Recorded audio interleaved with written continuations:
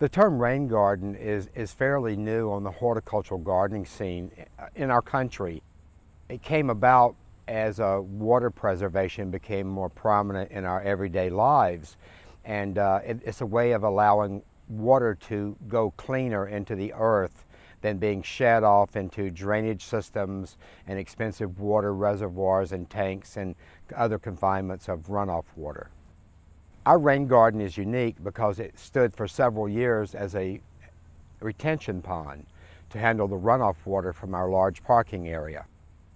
During drought seasons, it's very dry. During rainy seasons, it's quite wet. And on any given day, it may be wet or dry. So we decided to take great advantage of that and really showcase the differences in the weather and really show plants that thrive well in water as well as in very dry conditions, to use it as a teaching tool to show the community how water can be filtered and how you can manage an area that may be a challenging area in a home landscape or a business. Our dry stream bed originated as an attempt to do something different with a swale.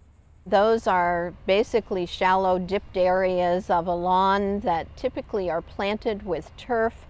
That is where the runoff water collects. It's often where fertilizer or any pesticides may collect as well. We wanted to show how that can be filtered through pebbles in a dry stream bed that looks attractive when it's dry, but also serves a very important purpose.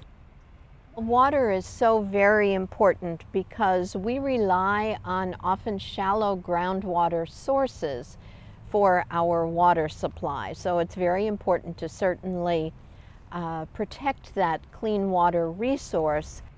We have a huge population in South Florida dependent on a limited supply of water, and the better care we take of our groundwater, the longer we will not have any problems with where our fresh water will come from.